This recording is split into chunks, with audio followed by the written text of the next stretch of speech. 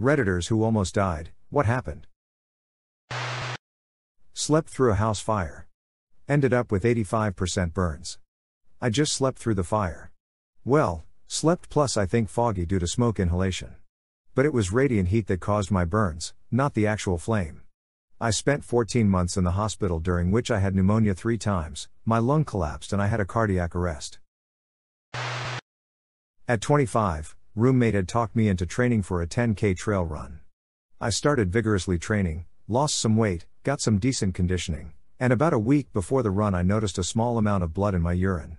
Went to the urgent care, they took a sample, didn't see anything unusual and the doctor chalked it up to jogger's hematuria, which is somewhat common apparently. He told me to pause my running for a bit and it would clear up. I decided to continue training and to finish my run because I had worked so hard, and would stop for a couple weeks afterwards to heal. I finished my run with a decent time, about middle of the pack. Afterwards I quit running and waited. And waited. Nothing was clearing up, if anything it was getting worse, and then pain started to accompany the blood. Then it would get darker and darker, until clots would come out. I was being dumb and still going off the doctor's original claim that it would clear up on its own. One night, we decided to go watch Avatar in the theaters and I got a large drink. Held the pee during the whole movie because I didn't want to miss anything. After the movie finished I went to the bathroom and felt dizzy, so we went home and I laid down to rest.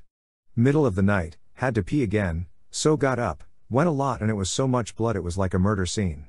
Finished and walking back to my room I passed out, and luckily hit my roommate's door on my way down, waking him up. He got me up and we went to the ER. After multiple tests, a CT scan discovered a tumor in my bladder that had grown to 6 centimeters, and every time I relieved my bladder, the pressure burst blood vessels supplying it. I had 4 units of blood transfused. The doctor says I was lucky I didn't die right on the floor of my apartment. That roommate was the best man at my wedding a few years later, and is the godfather of our daughter.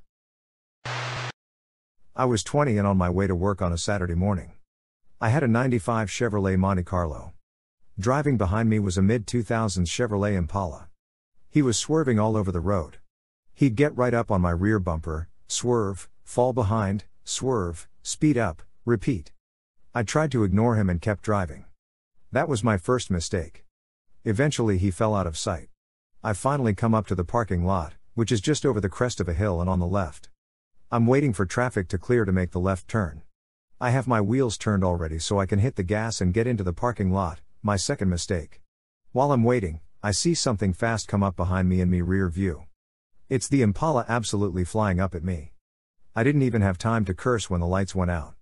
I woke up being stretchered out of an ambulance in the worst pain of my life.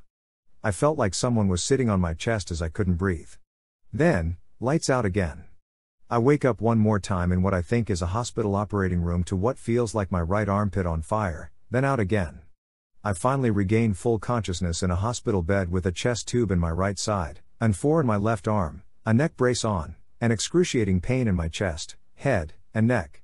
My parents were both there, and one of the first things I remember saying was my car's totaled, isn't it? The Impala driver had fallen asleep behind the wheel and pressed fully on his accelerator pedal. He hit the rear end of my car at an estimated 75 miles per hour. Because I had my wheels turned, I was pushed into oncoming traffic where a brand new Toyota RAV4 then smashed into my passenger door at an estimated 50 miles per hour, causing my car to whiplash around in the opposite direction it was rolling. The impact was so hard, it tore my rear wheel off and sent it a quarter mile down the road. They found parts of my rear brakes in a tree. The passenger door was touching the center console. The front bolts for my seat had sheared out of the floor. Originally, first responders thought the reclining mechanism had broken because I was laid back in the car. I suffered 6 broken ribs, a punctured lung, a severely sprained neck, a nasty concussion, a perforated eardrum, and various other relatively minor abrasions. Aside from the half-deafness in my left ear, newfound motion sickness, and occasional neck stiffness, I'd say I made a full recovery. The other driver was a few years older than me. He was charged with driving to endanger. He had his license revoked for 3 months. Apparently he was a security guard that had his shift changed to overnight, and wasn't used to the time change. He had everything in his parents' name, so I only got him for the personal belongings that were damaged/destroyed. Only got $1,600 from him personally. He was licensed in one state using his mother's address, but lived in another at his father's address. Any time I brought that up I was told you can't do anything with that, It's between him and the state. When I got my wisdom teeth taken out, I got 4 sedation. The next day my forearm was a little sore. The next day it was more sore and a little red, so I called the oral surgeon, who said it was fine and to take some Advil. The next day it was more red and more sore, same advice from the oral surgeon. The next day the redness was tracking up my vein, and the oral surgeon said it was fine. The first nurse, on the other hand, firmly said to drop whatever I was doing and go straight to the ER. When I got to the ER, they skipped me ahead of everyone in the waiting room and straight back to put different broad-spectrum antibiotics IVs in each arm, and started me on a third one in pill form because I had a blood infection. I specifically remember them saying something to the effect of, "We don't have time to figure out what it is, we just need to kill it." In December 2019 I bought my first business. I'd never owned a business before, but there I was writing checks for $50K each week and watching my bank account dwindle down to a few $100, only to hope checks would come in the following week. Then I did it all over again, but the next week there's a payroll due.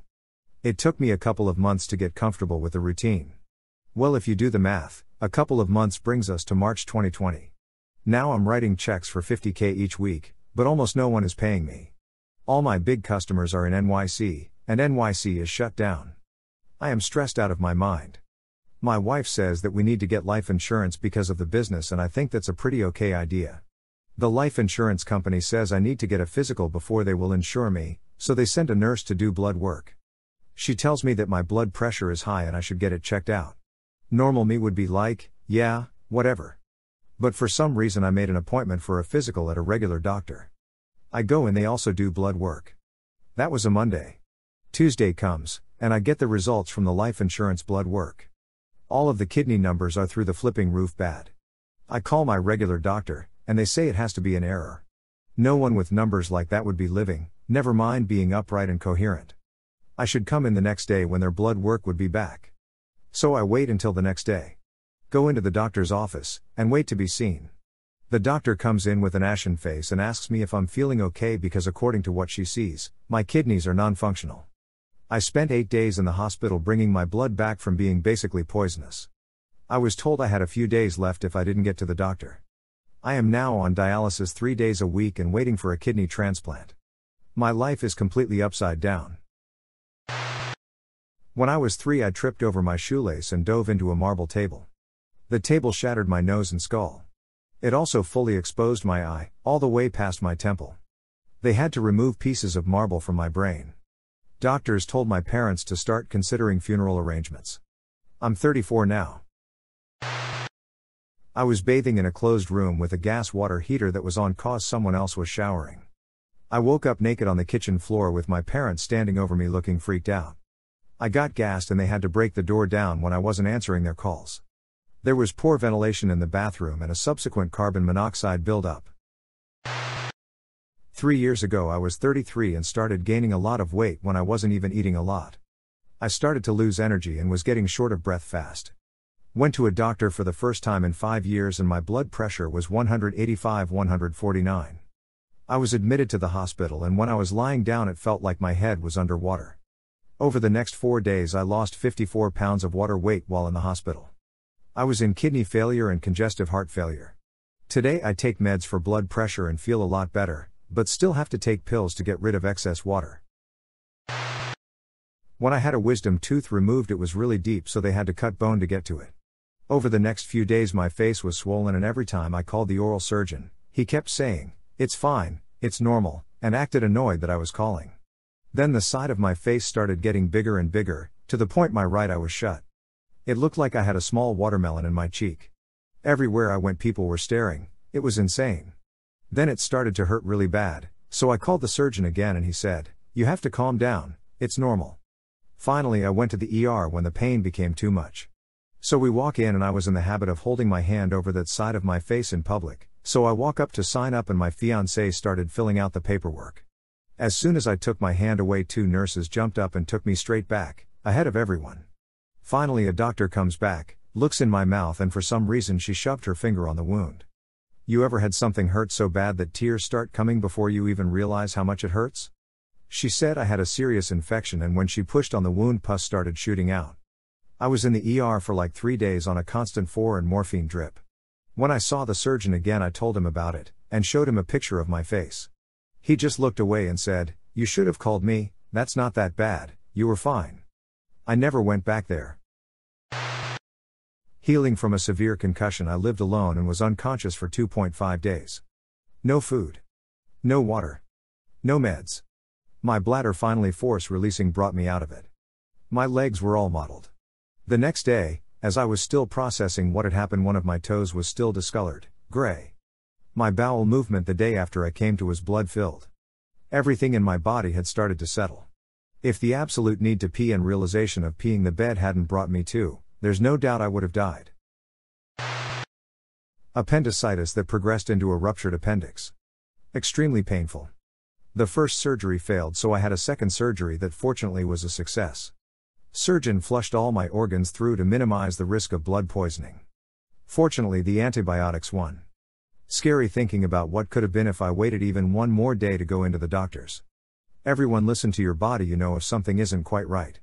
Don't leave it too long.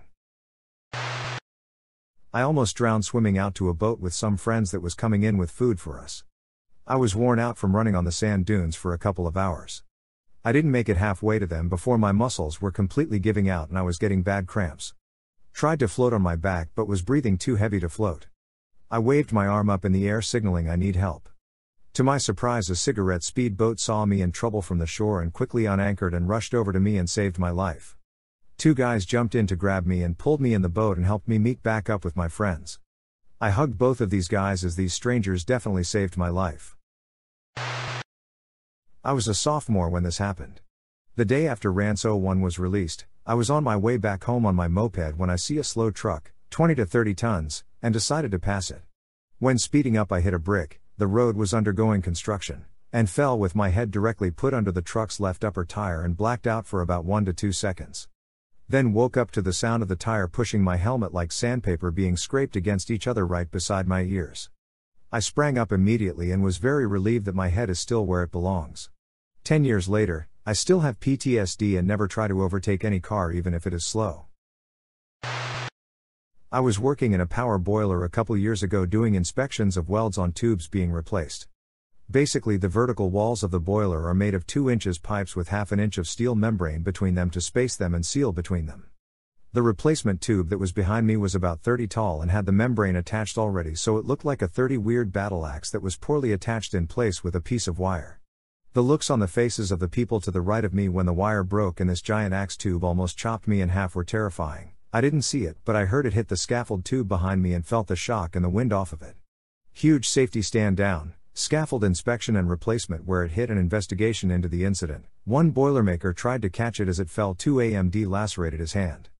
I still can't get the look on my friend's face out of my mind as he thought I was about to die.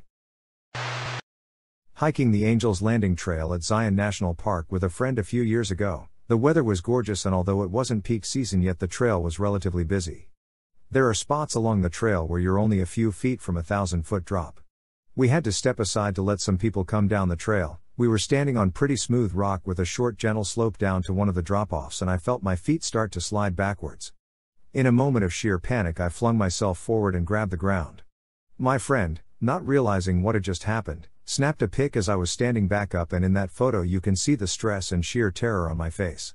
10 out of 10 the best hike I've ever done, but when that trail is busy it gets exponentially more dangerous and I'm never surprised when I hear about fatalities at Zion. A tree fell on me. Midsummer doing tree work for a landscape company on Cape Cod. We were tasked with removing dozens of dead oaks that peppered a client's 75-acre estate. We were a week into the job and had gotten pretty comfortable and complacent with felling some large trees. It was my turn to take on a very large Y-shaped oak roughly 3 feet in diameter. The tree was located on a slight hill, so it looked like a pretty cut and dry notch and drop using gravity. I make my notch and as I'm cutting the tree twists and falls laterally rather than down the hill. The tree ends up getting caught in another young sapling in between the Y shape at the very top. The sapling is bent over and spring-loaded under the weight of the other tree. After some clever cutting we get most of the larger origins tree on the ground, but a larger section is still caught in the upper parts of the sapling, with a section laying on the ground. This part is roughly 2 feet in diameter and 25 to 30 feet long. This is where it gets spicy. Here's what we should have done: put a rope on the hanging limb and rip it out with our truck. damage everything around it but walk away safe. In our infinite wisdom, this is not what we did in order to appease our clients. I start cutting sections off the large hanging limb, and sure enough I make a cut, turn around and lock my chainsaw, and then, bang, the lights go out. I come to being pinned underneath the limb, which had basically slingshotted up into the air and then come sliding out of the other tree like a half-ton pile driver, hitting me in the back behind my right shoulder. So there I am pinned underneath a tree, and the next thing I see is my buddy's boots next to my face, and I can feel the tree move above me ever so slightly. It was one of those adrenaline-fueled moments where people get Herculean strength, saw it firsthand. He went back later and tried to move the tree and couldn't. I know this is my only chance at freedom, and I slide out from under the tree and gather myself on my knees. Dazed and confused I am kneeling, spitting up blood, chunks of teeth, and dip spit. The cause, as I later come to find out, my face had hit a rock as I was driven into the ground. This rock was also about 3 inches from my chainsaw blade. All of this is happening, and for some reason I can't hear anything. Finally dawns on me my earplugs are still in, so I take those out and all I can hear is my friend screaming, "Are you okay? Do we need an ambulance?" I initially said yes, but then I remembered how poor I was and that we were in the middle of nowhere and it'd be just faster to get in the truck and drive. My buddy gets me up and gets his arm around me, and we wobbly walk to the truck together. I can feel my lip is sort of weird feeling, and when I get to the truck I look in the mirror and see almost half my top lip has been cut off and is hanging from my face. We hop in the truck and take off. 5 minutes into the drive my vision starts to tunnel and I know the lights are going out, so I blast the radio and stick my head out the window, which does the trick and I don't pass out. Ironically, I think the song playing was Kesha's Timber. We get to the ER where I walk in under my own power. Lo and behold, there's no one at the front desk. So I'm standing there, blood dripping down my face, with a paper water cup full of blood and Copenhagen fine cut, trying to catch it all so I don't make a mess, ringing a bell for assistance. Nurse comes out without looking at me and asks, "What can I do for you?" as she hands me a clipboard. She finally looks up and her eyes go wide. This happens as I'm writing my reason for visit today, which was, a tree fell on me, which I thought was hilarious. She rushes around and gets me immediately seated in a wheelchair and gives me a neck brace. I end up with 37 stitches in my face and mouth and a couple cracked teeth. Figured if the tree had hit me a couple inches to the right it would have knocked my head clean off or paralyzed me at a minimum. I got the bill in the mail later in the month. Cost me about $350. 6 months later the same plastic surgeon in the ER operated on me when I cut a finger off. It was also then that I decided to change professions. Have an MFA in oil painting and I'm a full-time high school art teacher now.